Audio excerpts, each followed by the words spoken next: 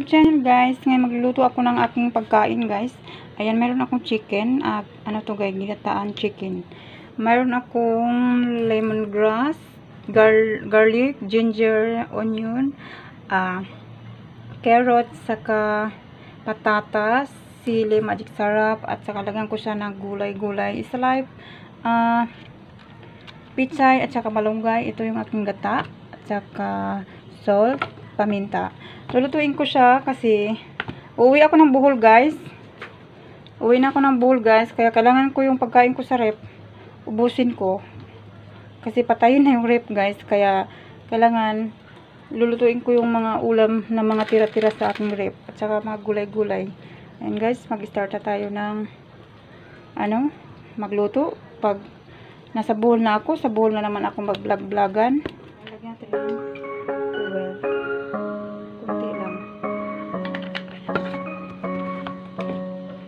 Uwi na ako ng Bohol guys.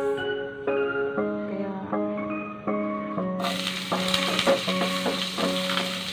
I thought it was better to wallow and swallow my pride in it.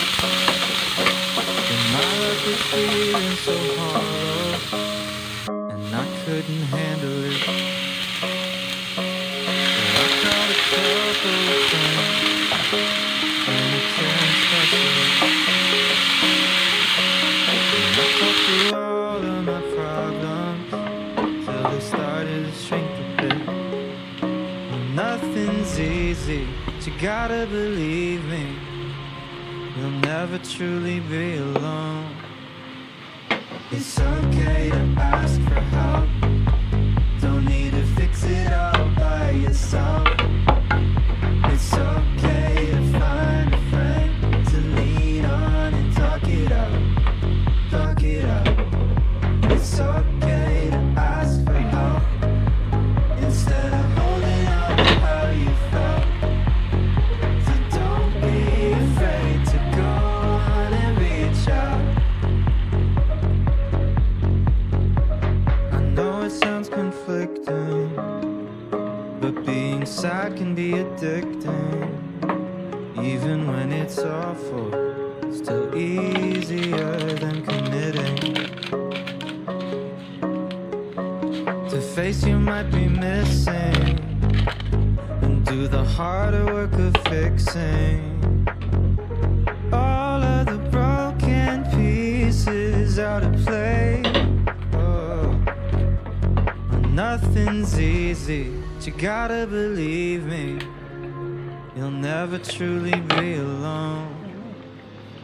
It's okay to ask for help, don't need to fix it all by yourself.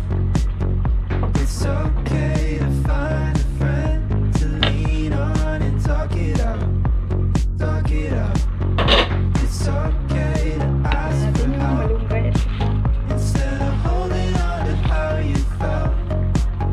So don't be afraid to go on and reach out.